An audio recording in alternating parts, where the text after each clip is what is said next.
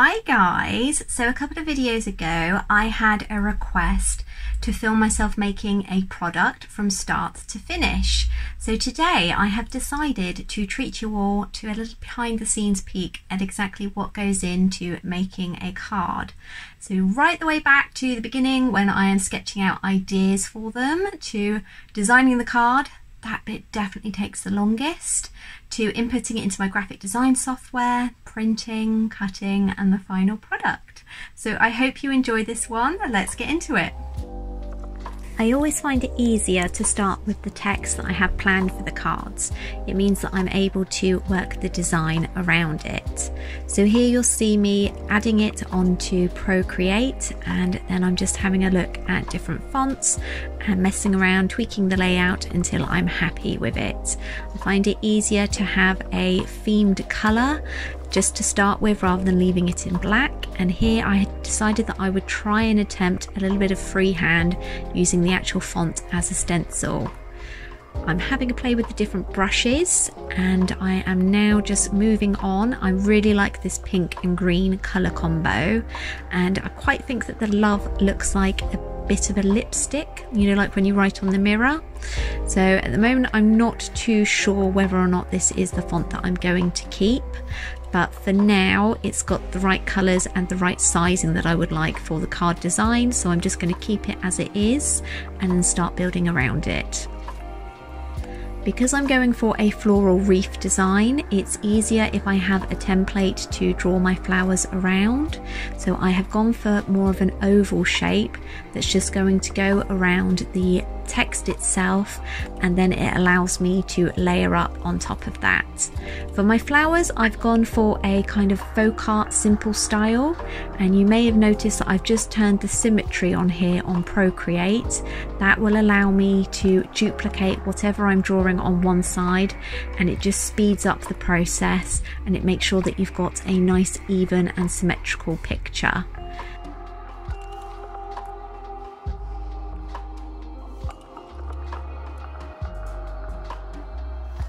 Going through now and building up different stylized flowers, and here I've got more of a daisy print, and because it looks a little bit bland at the moment, just having the petals and the inside bit, I'm now going around and just adding to that with lots of different patterns. Now I've turned on so it's not just the symmetry, it's more of a rotational symmetry, and I'm just making sure that my artwork is in the middle so that when I come to draw things in like circles and dots, it means that they are centralized and will meet up rather than being slightly off center.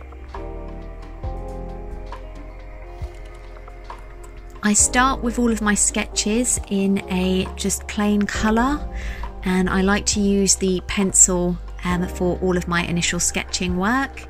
And with here I am making the flowers all different colours, because when it comes to moving the layers and resizing them all later on, it's going to make it a bit easier to see exactly what I'm doing in the small little layer pane window. So the good thing about folk art flowers is that anything really goes. You will see me tweaking the design of each of the flowers and just getting it to a point that I am happy with.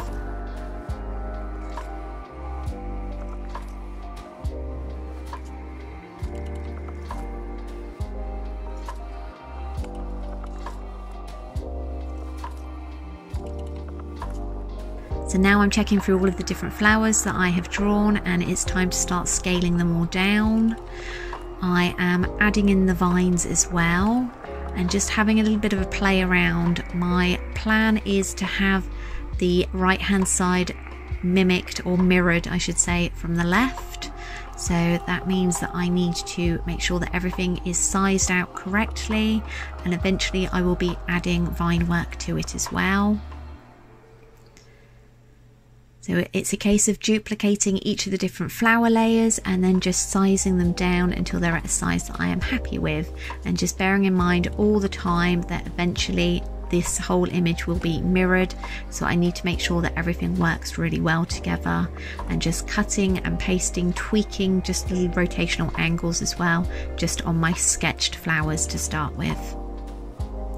So I've actually changed my mind on that flower that was there. It looked a bit like an insect and it wasn't really the vibe that I was going for, so I deleted that off and just inserted another one instead. I actually drew too many flowers and it's meant that I'm not going to need them all, so I'm having a bit of a play around and just keeping the ones that I like the most and just tweaking it all until I am happy with the overall design, making sure that it doesn't look too busy but that it is still nice and full. Sometimes I will go back onto the sketch layers and just again tweak the initial sketch to make it a little bit more in keeping with the style that I'm going for. I didn't really think that those triangles worked, and instead I've gone for more of a heart, as I think that it obviously is a bit more in keeping with the Let Love Bloom sentiment of the card.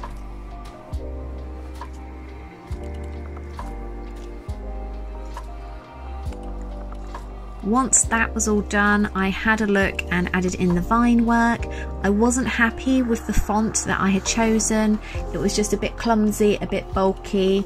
So I've gone back through all of the commercial fonts that I own, and I found one that I quite like. So I'm now just tweaking the layout and making sure that love is the main focus of the quote. I'm turning down the transparency on all of my layers now because I'm about to start adding the colour in, and when it's a bit too vivid at 100%, it makes it a bit difficult to sketch over the top. So if you turn the opacity down, it just means that you can just sketch over the top of it a little bit easier and you can see exactly what you're doing.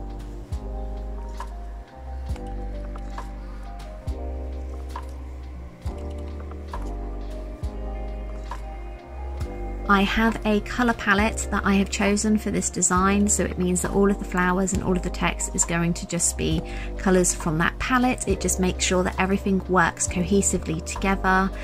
You can find lots of commercial colour palettes online that you can download for Procreate, or you can use your own. So I am using the fill tool for speed for all of these, and I like to ensure that my lines are nice and stable by holding them down and then just tweaking the arc or the line or whatever it is that I'm drawing. So you can see me just kind of messing with the nodes there just to make sure that everything looks nice and clear. I really love this pink and red or dark red colour combo here. It looks really nice and I think it helps with the green to really pop. So I've made sure that I've turned on the symmetry whilst I'm drawing, because what I am drawing on the left and colouring in will be duplicated on the right. It just saves time, and it also makes sure that the image is more clear, rather than if you just copy, paste and flip, you will lose some of the resolution and you'll find that it may look a little bit pixelated. So if you are going to mirror your image, it's definitely better to do it manually rather than copying and pasting.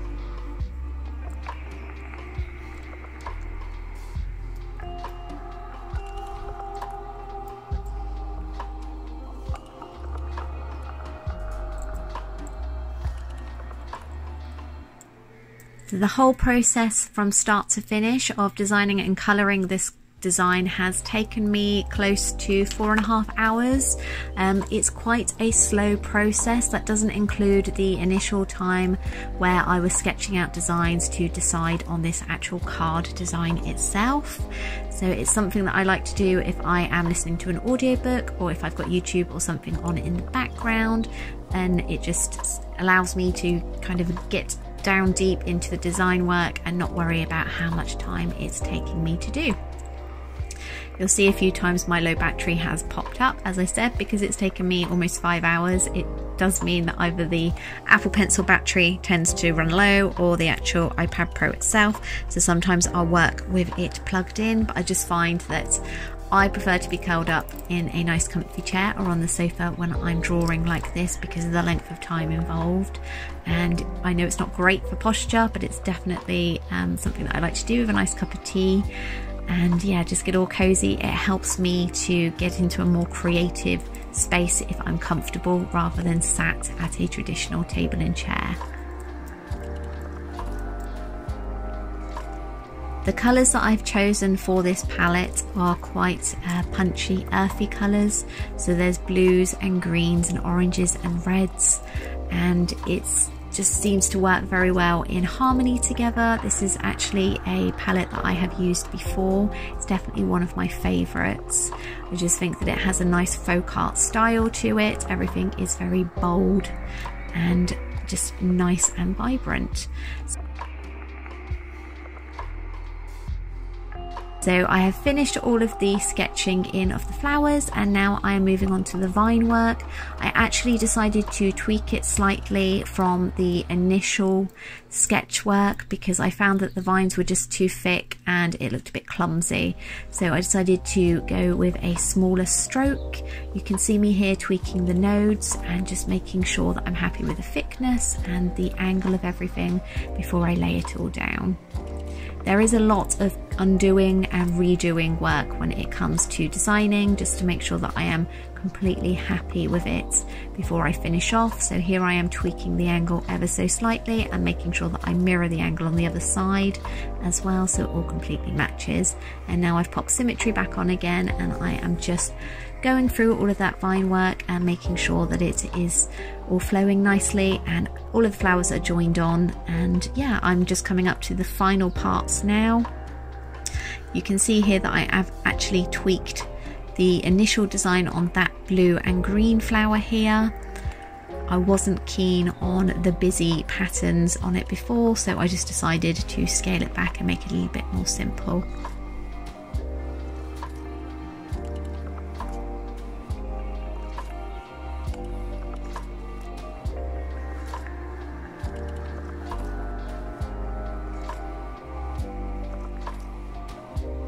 Now you can see I am so close to finishing. It is just adding in those final flourishes, just adjusting the little bits of vines that I wasn't happy with, and making sure that all of my curves are nice and even, especially with the brush stroke, so that when you look at it, there's nothing that looks too obvious that it's out of place.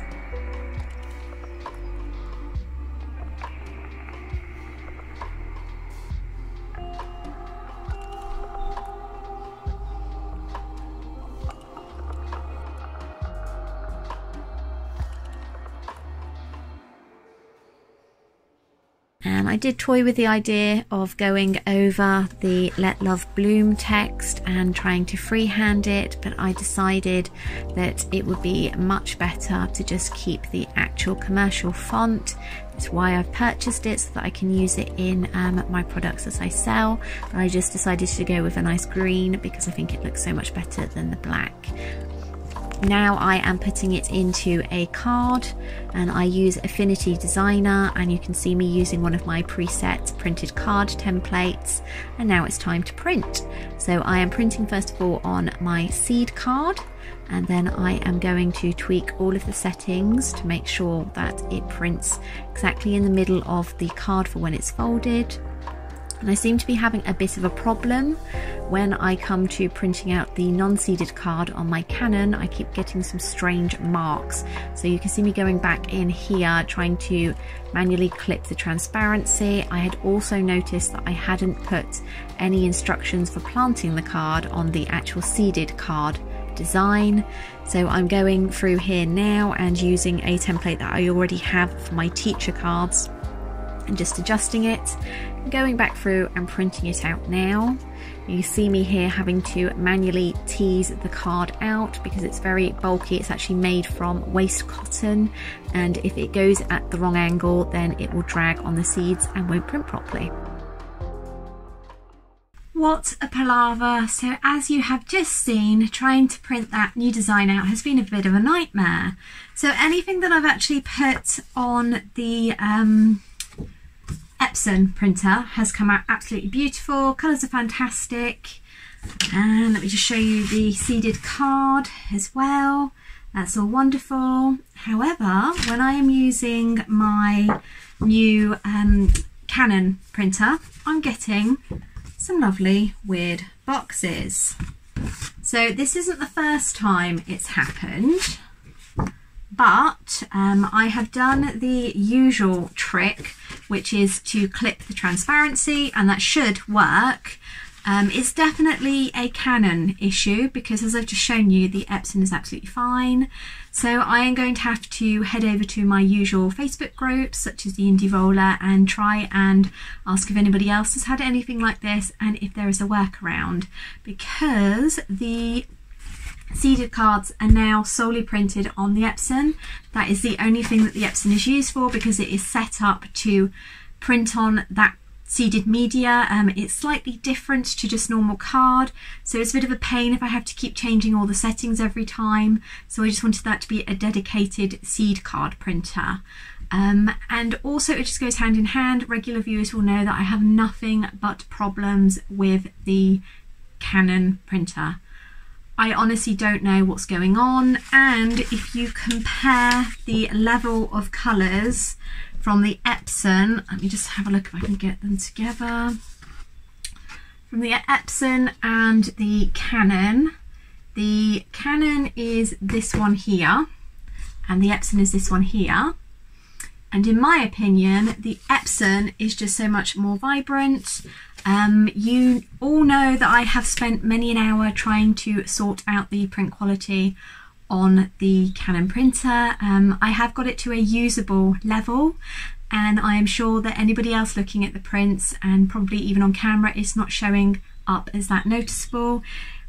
It's just, again, I really love my Epson, and I am now starting to regret going down the Canon route. I fear that I should have just perhaps saved up a little bit more for a few more months and gone with an Epson, but I'm stuck with the Canon now. There's absolutely nothing I can do. I'm just going to have to try and make it work. So let's get these cut and have a look at the final products.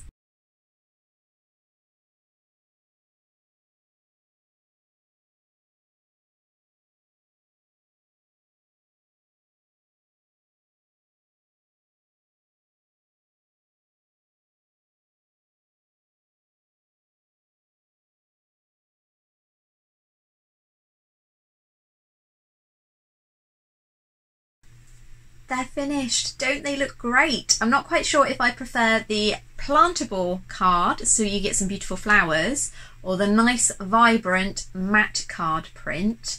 I think they both look fantastic, and I already have them up in my Etsy shop. They've been photographed and they're up there ready to buy. Have a look down in the comments and you will see the link to my store. Now I just need to work hard to get them up on my website, and also the greeting cards companies that I'm part of, such as Thoughtful and Avocado. I need to get those all converted and sent over to them as well. Thank you very much for joining me today to see how I create my cards from start to finish. I hope you have enjoyed this video.